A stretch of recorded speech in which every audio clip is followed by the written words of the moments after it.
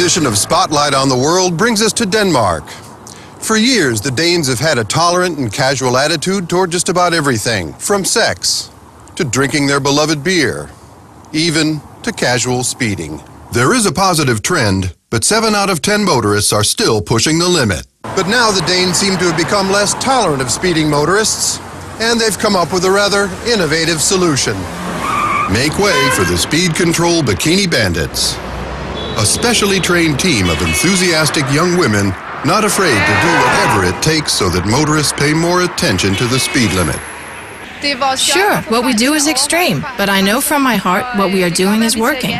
People are slowing down, people are noticing. It's a fantastic idea. It's really kind of obvious. Why didn't they think of this sooner? What do you think about the Bikini Bandits? The Bikini Bandits! Denmark has redeemed itself! But the plan wasn't entirely foolproof. In the beginning, the bikini girls worked great, but let's just say it wasn't entirely thought through. One could argue that traffic in Copenhagen and much of Denmark has come to a total standstill, thus pushing the tolerance level of many Danes. I don't like them, and I know a lot of others that feel the same.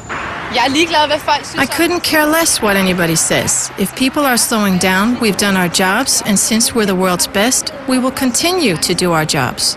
There you have it. Denmark Speed Control Bikini Bandits. Like them or not, now Danish speed limits are rarely ignored and nearly impossible to miss.